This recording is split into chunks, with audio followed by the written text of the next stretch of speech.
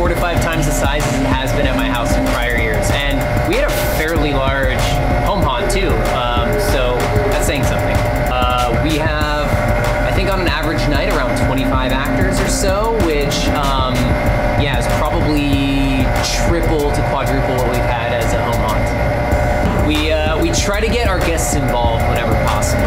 There's only so much you can do through a maze experience, but we try to leverage everything at our disposal to get people like playing with stuff. A lot of haunts, it's like, don't touch. But we, in a lot of cases, are like, please touch.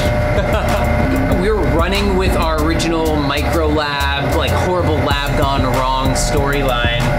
And we're just taking it to the next level, right? So all of the haunts, if you've been to them over prior years, are all kind of connected by this underlying story.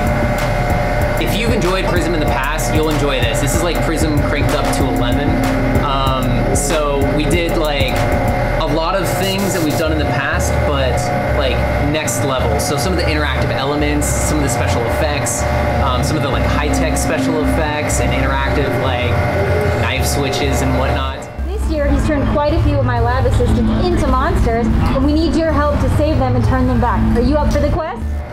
All of that stuff is stuff that we've like touched on in the past, but this year, like because we have a controlled environment, more space and more time to take guests through it, we're able to just do even more. You know, the build was crazy intense. We started in July.